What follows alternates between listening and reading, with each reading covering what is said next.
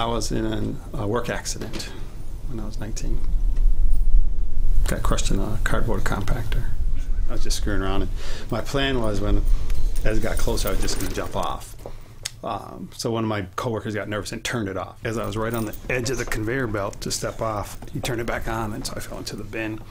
And then I slipped, and I got partway out, and the crushing bar crushed my legs right through the knee and below the knee.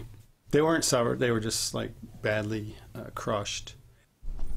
Then I went to the hospital, and then I did surgery, and they kind of reestablished arterial circulation. It was probably never going to happen. I was there for 10 days in that hospital, and my dad had me transferred to another hospital. So he was concerned that they were trying too hard to save my legs and risking my life. As soon as I got there, they were like, well, this leg's coming off. It's just a question of today or tomorrow, and we might be able to do something with this leg. So they cut that one off the next day, and 3 days later, they cut my right leg off. I think I had a kind of overriding feeling that things would be okay, that I'd be fine eventually. One time I was at a pool, and this little kid in Oakland said to me, will your legs grow back? And I was like, no. He goes, you could pray. I was like, okay. Didn't think of that one. Damn.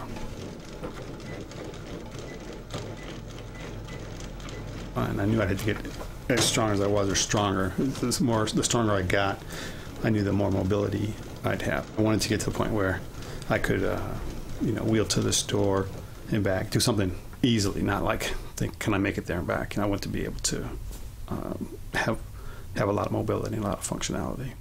Soon after I got home, I was introduced to wheelchair basketball, and that really helped my wheelchair mobility skills a lot. When I first played it, I kind of liked it. I thought it was okay, and I went back another time, and it seemed like it was kind of fun. And I remember, like, about the third time, I remember like a ball bouncing off of somebody's chair and going out of bounds, and I remember wheeling after it kind of quickly, grabbing it, picking it up, and then coming back and then starting to play. And it felt like I was running and I was playing a sport. And then through basketball, I found out about track, wheelchair track racing and road racing, and I started doing that. And I guess it was just fun. That's why that's the thing that motivated me, was I enjoyed doing it. And it was a challenge.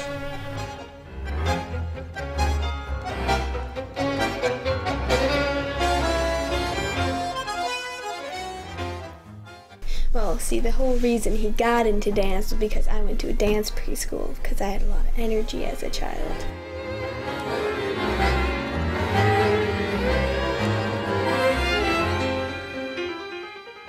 I wanted to make a dance featuring dancers with and without disabilities, and hopefully family members that could dance together.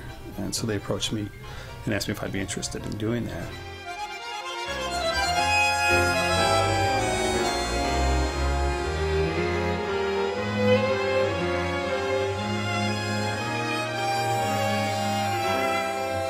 When they first asked me, I wasn't interested. I was like, kind of like felt obligated to do it. I wasn't excited about it.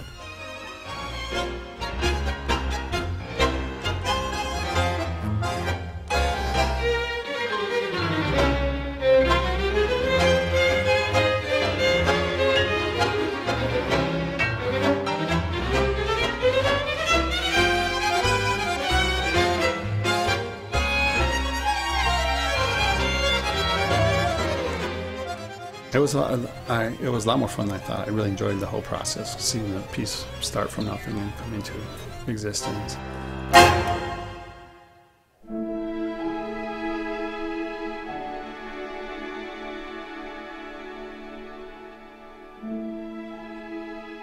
They asked me if I wanted to do this dance, Ashes, and that was a real hard thing to figure out how to do, because I'm hanging upside down, 8 feet in the air, and I'm lifting a dancer over and over again. After that, I just started dancing, doing 1 or 2 dances a year with them.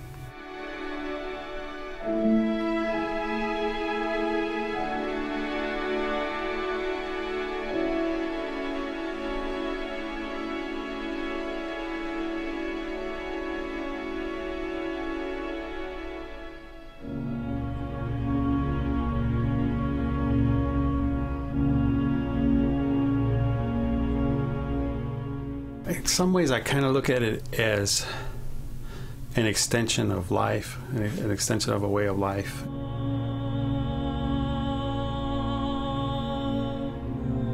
Jim Morrow approached me and said he wanted to choreograph, set a solo on me, and he said he wanted me to dance in my chair, out of my chair, and on my chair. And I was like, on my chair? What do you mean? He's like, I don't know.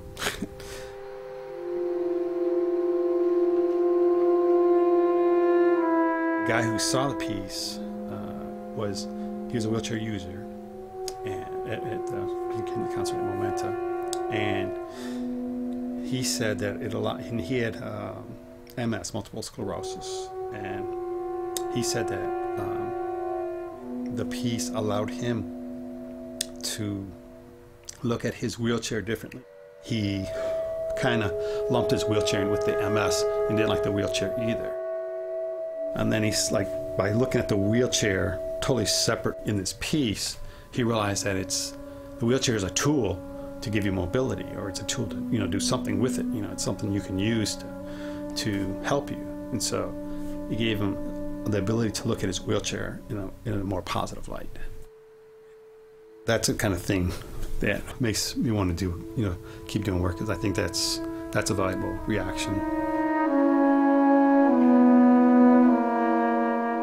As a person with a disability, one of the things I want to do is create more connection between people with disabilities and people without disabilities. I just want everybody to treat each other well and to accept each other and not be intimidated by somebody or be scared or feel uncomfortable. I would think in an ideal world, disability would be a part of who you are, but not define you. And if everybody was comfortable with that, there'd be more connection and less isolation, and just enrich everybody's lives.